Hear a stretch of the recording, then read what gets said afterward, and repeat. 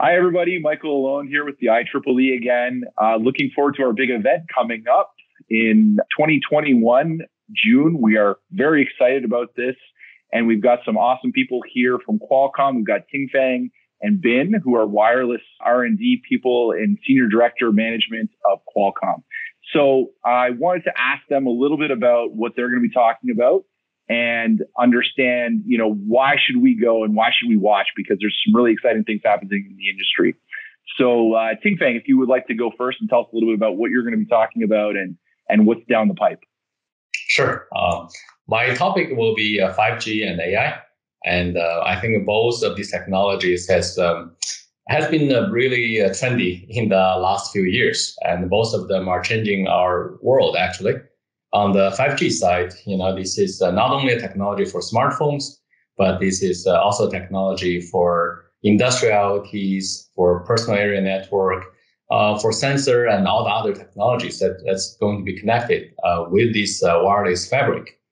At the same time, AI, is making our life a lot easier, just like the Amazon Echo and many other smart devices for computer vision and audio processing. So what's the intersection between these two technologies? So that's going to be my topic. And on one hand, I'll discuss how AI is actually making 5G better, because 5G is complicated technology, and there are still some room for improvement. For example, that when we design 5G, we use certain mathematical models.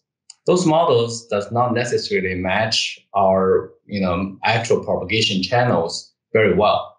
And, AI is perfect to actually use the data to drive this modeling and give you a better design.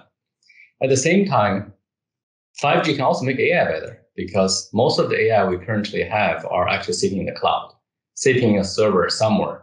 And fundamentally, when you have that, what's going to happen is you have to send a lot of data to the server. And if you don't have connectivity, the AI may not be work that well. So what 5G can do is actually connect your device and the cloud, the mobile device you have. Right? If you have a phone with a Snapdragon in it, actually will have on-chip. Not only it has a 5G modem, it will have an on-chip, AI functionality. So it will split the artificial intelligence or machine learning tasks into this peripheral or on-device AI and the edge cloud or deep cloud AI. So 5G will enable you to optimally partition these tasks. So AI become more efficient, more power efficient. So your battery lasts longer. And even if connectivity to deep cloud has too much latency, 5G, because of lower latency, can also make the functionality better. So that will be the theme of my talk. And I'll give you a few interesting examples on exactly what type of experiments we have done. And there are some interesting results. And hopefully, top secrets. No more. No more. No, of course. Well, if there's anyone who knows about low latency and the lack of it, it's somebody who lives in Canada like me. So I totally am excited about that. All right. So moving on then, I guess, Bin, your topic intersects quite nicely with that. So tell me a little bit about it and what you're talking about.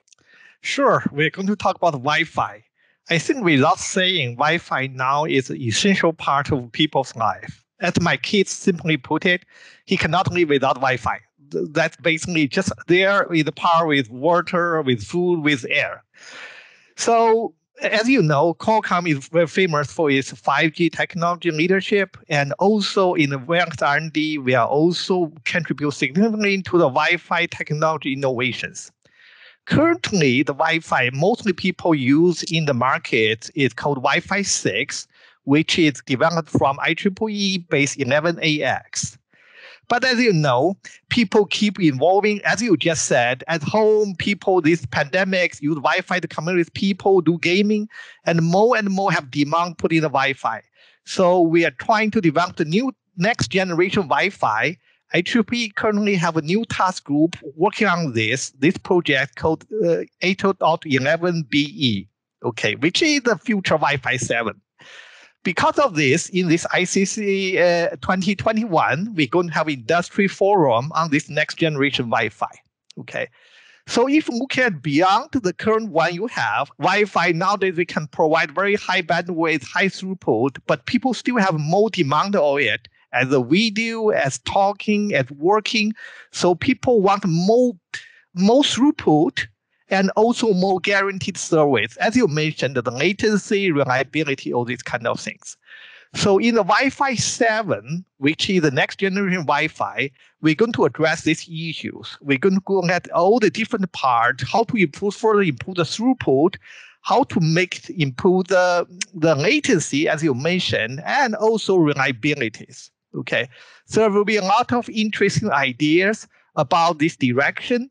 We also going to brief the people about what's currently happening in the 802.11 BE project.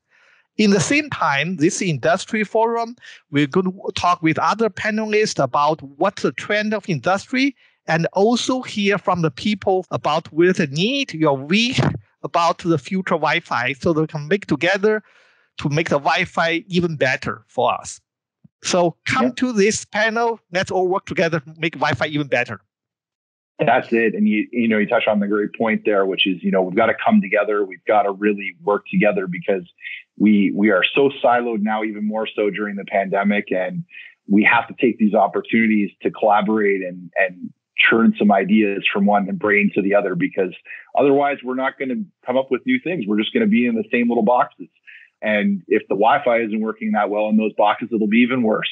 Yeah. So that's fantastic. Thank you so much for joining me today, gentlemen. And we look forward to seeing all of you at the IEEE Summit we're having upcoming, because it is going to be fantastic. We have a lot of really, really awesome things to come and more clips like this, more teasers like this with lots of other great companies. So take care, everybody, and have a great day. Yeah. See you 2021 ICC.